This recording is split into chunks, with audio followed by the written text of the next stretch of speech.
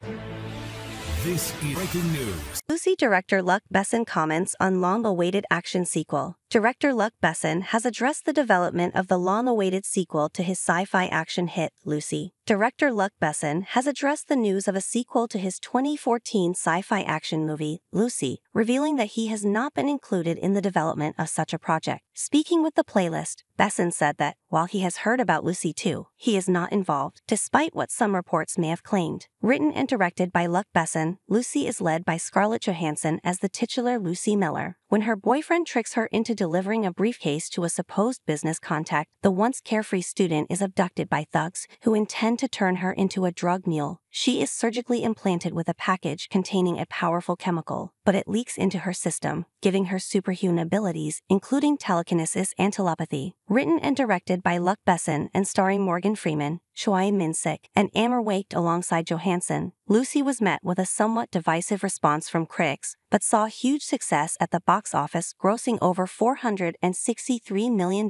against a budget of just $40 million.